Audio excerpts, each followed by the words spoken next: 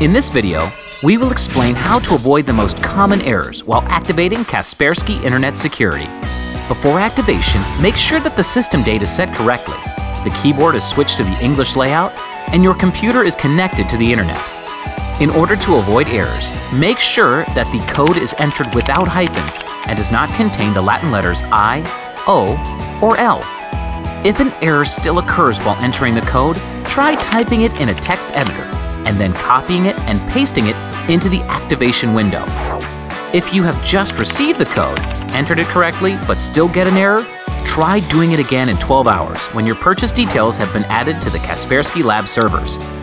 If you want to transfer your current license to another computer, you will first need to go to the License Management menu on the source system and remove the activation code. Then, on the new system, open the licensing window, click Activate Application, and enter the code for Kaspersky Internet Security. Learn more about Kaspersky Internet Security settings and features at support.kaspersky.com.